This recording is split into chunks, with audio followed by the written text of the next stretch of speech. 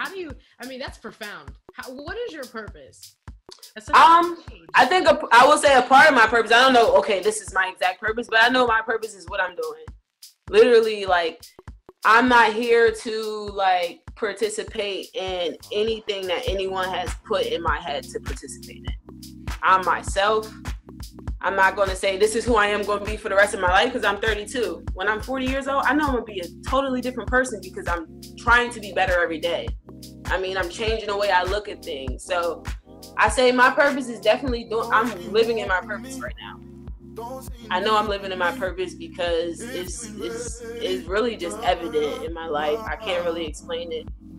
And who knows, when I'm like 35, I might be doing something totally different. But I know this is my purpose right now.